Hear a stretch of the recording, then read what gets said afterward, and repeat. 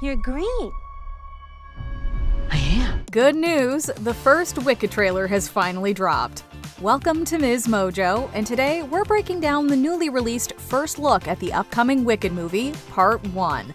If you're unfamiliar with the musical, there will be spoilers ahead. Don't be afraid. I'm not afraid. It's the wizard who should be afraid of me. Number 5, a glimpse into Oz. Okay, who didn't squeal at that striking opening shot of Elphaba's smoking witch's hat? It's a strong start, but what could it mean?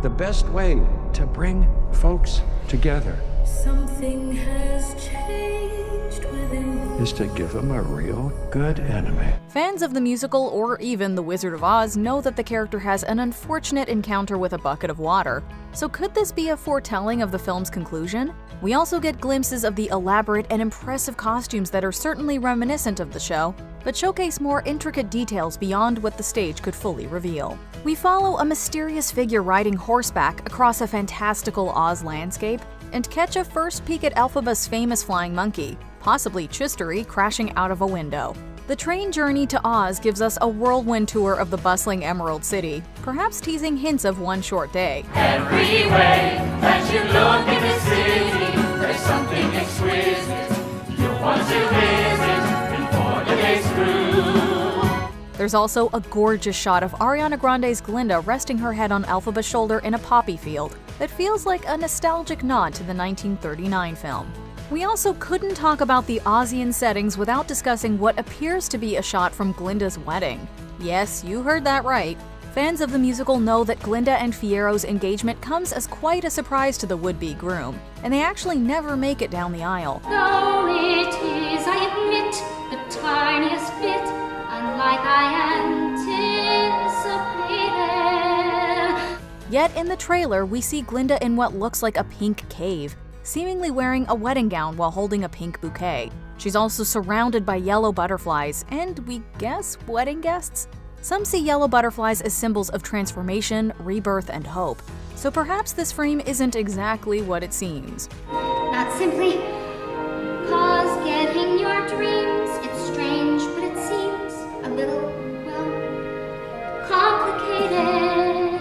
Number 4, storyline and plot points. We know that the upcoming Wicked movie is split into 2 parts. However, how it's being divided is still up for speculation. In the trailer, we see Elphaba and Glinda arrive at Shiz University and meet each other for the first time.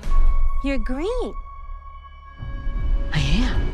There's also that unforgettable moment at the Ozdust Ballroom where Elphaba first dons her iconic hat. You know, the one Glinda gifts her as a prank in the show.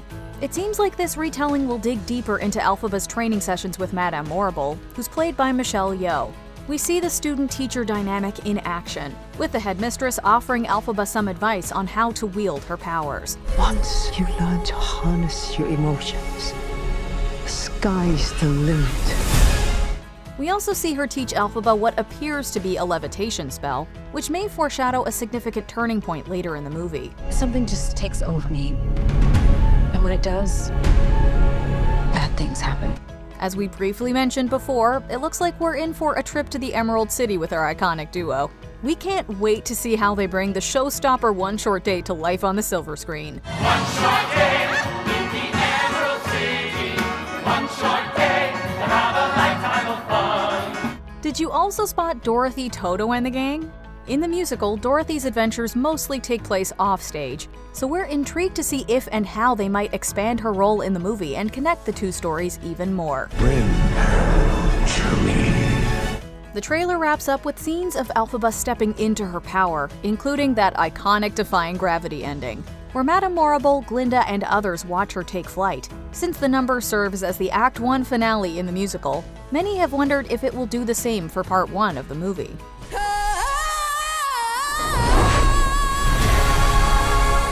Number 3, character introductions.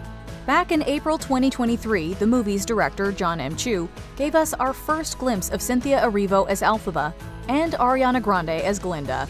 Okay, they were a bit distant and in dim lighting, but it still got us all kinds of excited. Now the trailer shows us some of their co-stars. The best way to bring folks together Something has changed within me. is to give him a real good enemy. It kicks off with Jeff Goldblum, who plays the wizard, in voiceover, and later we catch quick glimpses of him in character too.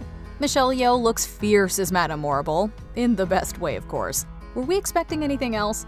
In a blink and you'll miss it moment when Elphaba and Glinda first meet, you can spot SNL's Bowen Yang, who plays Glinda's friend Fanny, on one side of her. Meanwhile, Harlot's actor Bronwyn James, who plays another friend called Shen Shen, stands on her other side. You'll recognize these names if you've read Gregory Maguire's novel. Something is not the same. Something just takes over me. Also, keep an eye out for Elphaba's sister Nessa Rose at the Ozdust Ballroom. She's played by Marissa Bode, predominantly a stage actor who, like her character, uses a wheelchair. Standing just behind her is Ethan Slater, best known for the SpongeBob SquarePants the Broadway musical, who's playing Bach.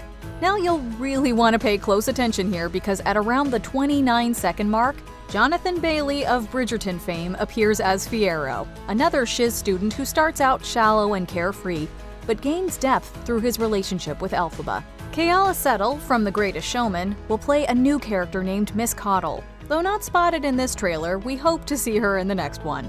This is me. Look out, 'cause here I come. And I'm marching on to the beat I drum. Number 2. Iconic references. Let's talk about Glinda's wardrobe. The trailer gives us a glimpse of several fabulous looks, but we want to focus on that pink dress. Glinda's bubble entrance in the musical is iconic, and Grande's dress during this scene seems to nod to both the stage show's gown and Billy Burke's attire from the 1939 movie. But of course, it has been Glindified in its own unique way. It's good to see you, isn't it? Remember the shot of Elphaba and Glinda in the poppy field? Another frame shows 4 individuals dashing through rows of flowers, which reminds us of this moment from the MGM classic. Oh, come on, then. What are we waiting for? Nothing. Let's hurry. Yes, let's run!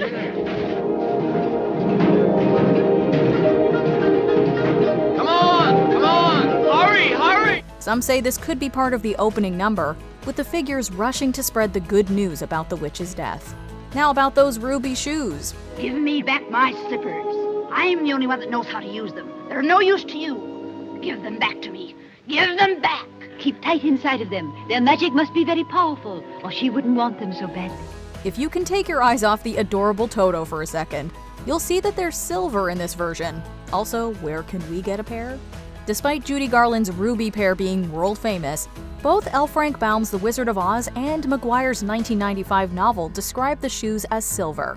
They also lead us to another iconic movie scene where Dorothy and her pals, let's pause to appreciate that impressively realistic cowardly lion, first meet the wizard, or rather, the version of himself he presents to the world.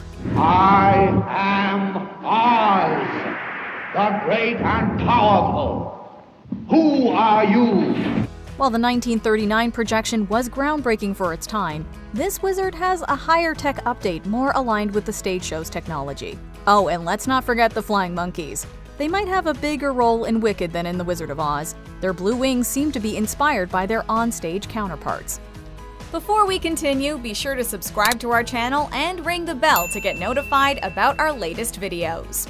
You have the option to be notified for occasional videos or all of them. If you're on your phone, make sure you go into your settings and switch on notifications. Number 1. Musical moments.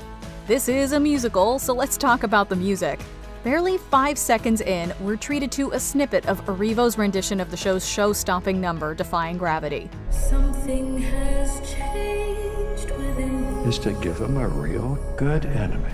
We continue to get more fragments of the song throughout, intertwined with excerpts of dialogue. Something is not the same. While Defying Gravity is the main track we hear, there are seemingly nods to other tunes as well. We've pinpointed where we think One Short Day might slot in. However, given that Glinda makes her grand entrance by bubble at the start of the show, it's probable that these shots represent No One Mourns the Wicked. Alternatively, they could be from the reprise at the top of Act 2 or the final scene, where the song is partially reprised as part of the finale. Still, the moment that sends tingles up and down our spines is this exchange between our two leads. Don't be afraid. I'm not afraid. It's the wizard who should be afraid of me. Anyone who has seen the show, or perhaps caught Idina Menzel and Kristen Chenoweth's performance at the 2004 Tony Awards, will recognize it as the lead-in to the iconic number. Something has changed within me. Something is not the same. Our tingles barely have a moment to subside before they hit us with Erivo's take on perhaps one of the most famous riffs in modern musical history. That riff will replay in our minds until Thanksgiving 2024, when Part 1 of Wicked is currently slated to be released. The Wizard will see you then.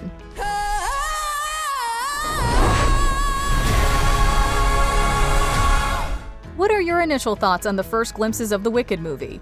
Do you think it's going to be wonderful or wicked? Let us know in the comments. Once you learn to harness your emotions, the sky's the limit. Do you agree with our picks? Check out this other recent clip from MsMojo. And be sure to subscribe and ring the bell to be notified about our latest videos.